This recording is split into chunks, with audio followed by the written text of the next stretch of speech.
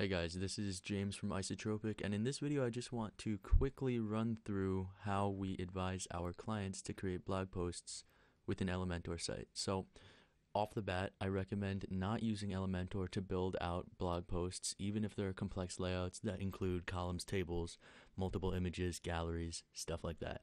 And the reason I recommend doing this and using Gutenberg to do this instead of Elementor, even though Elementor is a structural builder, is because Elementor adds a lot of weight to the page.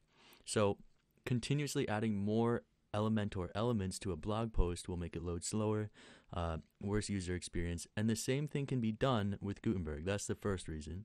And the second reason is, in the future, Elementor is a great builder now, but in the future, it might not be the top of the pack. There might be a better option out there.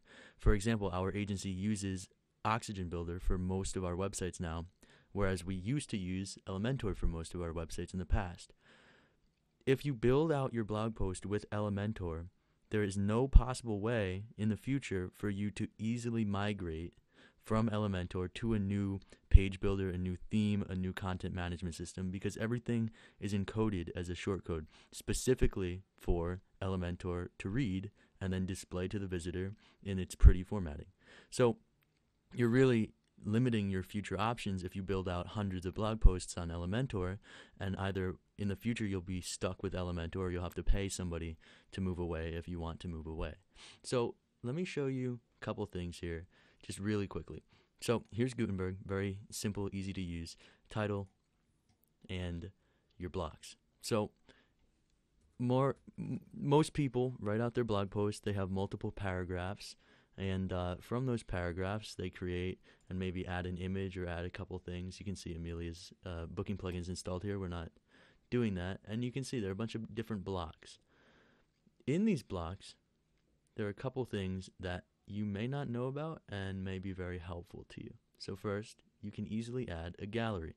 You can easily add media and text, so text next to an image, video, files, audio. A lot of things here replace many blocks in Elementor. And obviously, if you're building a page or a full site or a header or a footer, you can't use Gutenberg. But if you're doing a simple blog post, it could be very easy just to use Gutenberg. Here's where a lot of people don't know about this, but this is where things get interesting. So columns. You can build out complete column layouts in Gutenberg. Just add the column block, and there you go. And now you can add, say I want to add a paragraph here, and I want to add a gallery here. So you can easily search through your blocks and add your gallery. I don't know if we have any images here, but we'll go on Unsplash and download 2 images just to show you what the automatic gallery looks like. So Unsplash, free images. If you don't know about it, it's very helpful to web designers. But you have your gallery, and you can add and edit different images and make different structures and really build out anything you want in Elementor. So to compare, let's go to another post and just load up the Elementor Builder and show you that there's a lot of overlap between the blocks on Gutenberg and the blocks on Elementor, if Elementor loads. This is a very slow interface. As Elementor loads, let me go back here and just show you a couple other things. So you can add HTML blocks. And whenever I embed links, I really like using something from iframely. So here's a link to my agency, and you just copy and paste the code in here, and bam, there's your HTML code showing on the front end. Very well done, well designed. And let's see, we can copy this placeholder text and throw it in Gutenberg. And let's check our media library. We can add multiple images into a gallery, and this gallery is in only one side of the page. And finally, let's take a look at this on the front end. And you'll see that and this is a hello theme and nothing special, but you'll see your main paragraph, here's a column, here's a gallery, and here's a link. So you can really replace everything in Elementor. You can add your columns and your gallery and your link, and that shows up exactly as it would show up in Gutenberg. But you can replace everything in Elementor with Gutenberg, and the reason to do that again is that it's faster and it future-proofs your site. Everything will work with Gutenberg because this is a native feature of WordPress ever since version 5. So you won't be stuck on Elementor. One other thing before I leave you is I want to show you a couple additional things. So if you look up Gutenberg, you will find many free plugins that are very similar to Elementor add-on plugins in that they add additional functionality to Gutenberg. You'll find a ton of different block packs, which are essentially, if you're purchasing an add-on kit for Elementor, it's essentially like an Elementor widget pack.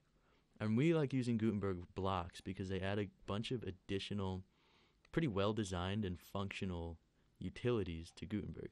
And you'll see there are a ton of additional things here. And I don't know if there's a pro version, but this version works very well. So I'll just show you to end this video this pack that we use on our sites and we have our clients use.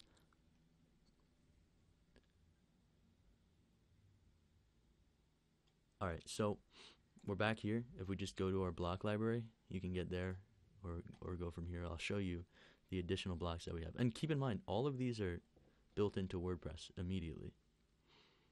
But here, advanced heading, post grid, you can display posts. You can have a post carousel section just as you have in Elementor. Buttons, team members, post timelines, block quotes, how-to schema, an inline notice. I mean, and everything's really well built and designed. And it is really, it makes Elementor much more advanced, Gutenberg much more advanced. So a bunch of different things here, a bunch of add-on packs for Gutenberg. The reason, again, we want to use Gutenberg instead of Elementor is that you're not locked into Elementor in the future.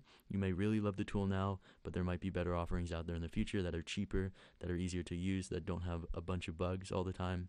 And then it's also just quicker on the front end.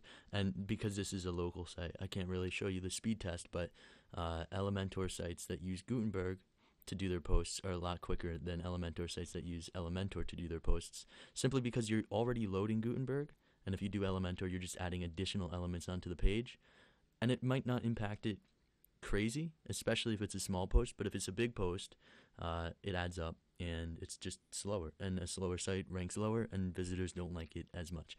So hopefully this 7-minute video showed you kind of why we recommend this to our clients, while I will recommend this to anybody who asks me if they should use Gutenberg, Elementor, or anything to build out blog posts.